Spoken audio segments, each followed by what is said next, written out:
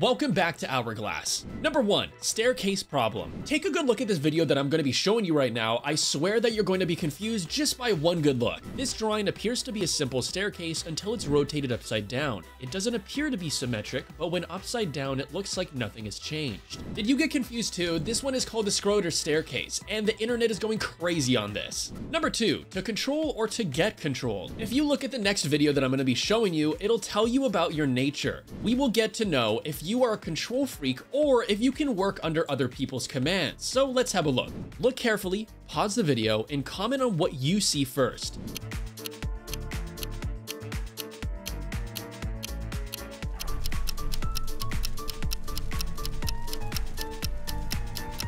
Did you see the bird first, or did you see the two crocodiles touching their noses? What did you see? If you saw the crocodiles first, it means that you are a control freak. You like things that fall right where you want them to and want to have control over every little thing. But if you saw the bird first, it means that you're comfortable working under people's commands and are able to cope easily. Number 3, yellow line, black line. This next image is crazy in itself. The famous optical illusion has taken netizens by storm, and no one seems to be in their senses. Just have a look at this image. Look at these two yellow lines carefully. Which one is smaller and which one is bigger? Observe keenly because the truth might shock you.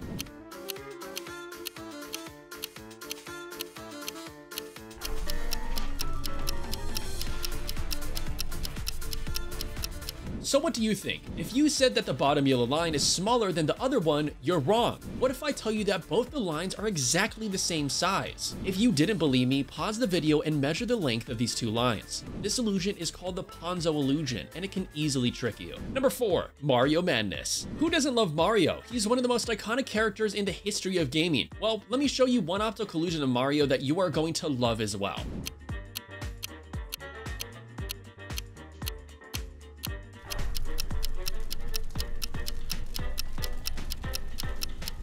Look at these Mario characters carefully. It's amazing how they're jumping around, moving, and shrinking, and even expanding in size, right? But what if I tell you that nothing on this screen is actually moving? It's just your brain playing tricks on you. All the characters are in their exact spots. Nothing is moving and nothing is shrinking either. Your brain just loves to trick you. Number 5, your birthday. Now, let me try to find your birthday. Take out your calculator and do as I say. Remember, if you mess up even one step, your answer could be wrong too, so make sure that you follow me correctly. Now, let's start. Take the number of your month and multiply it by 7. For example, if I'm born on August, I multiply 8 and 7. My answer will be 56. In the same way, multiply your birth month by 7. Now subtract the number you got in the first step with 1. So, from 56, I'll reduce 1 and my answer becomes 55. Take the answer from step 2 and multiply it by 13. You will get an answer in 3 or 4 digits. Add the date of your birth to this number. Make sure that you add it, not multiply it. In my case, it will be 30. Add your day of birth to this number. You've reached this far, great. Hope you didn't make any mistakes. Now you need to add 3 to the answer you received. Now multiply the number you got in the last step by 11. You would now get a big number in your answer, but don't worry. You're doing great, guys, just some more steps here. Now, I need you to subtract the month of your birthday from the answer. For example, I will subtract 8 from my answer since I'm born in August. Now, you do yours. Now you need to subtract the day of your month from the answer as well. In my case, I'll reduce 30 from the answer. In this step, you need to divide your answer by 10. Almost done, guys, and you'll be shocked. After the last step, you need to add 11 to your answer that you just got. All right, this is the last step, guys. I need you to divide the final answer by 100.